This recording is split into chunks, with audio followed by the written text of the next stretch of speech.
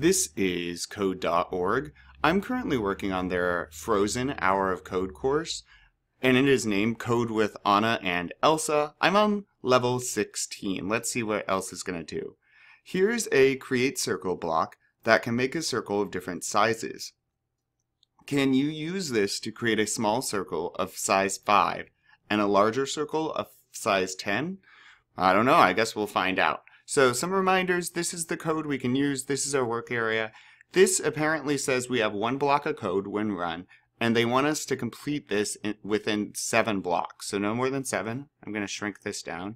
Let's test what we have. Oh, right, we have nothing. All right, reset that. If we want a hint, if you hit run, it will give you the opportunity for a hint if you don't complete it when you hit run. All right, so I need 2 circles. So let's, I guess, just try create circle and size 5. Since this is new, I'm going to test it right away. And it's a good idea to test often.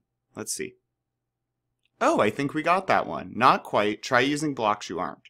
Well, if that creates one small circle, well, I'm going to just try grabbing this again, dropping it here. Size 10, I guess. And let's test this out. So it should create one circle with size 5, one circle size 10. And it looks like these blocks count as 2 each because it says create circle and then this size portion.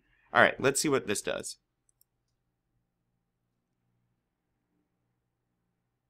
Oh, awesome. So that's the code that worked for me.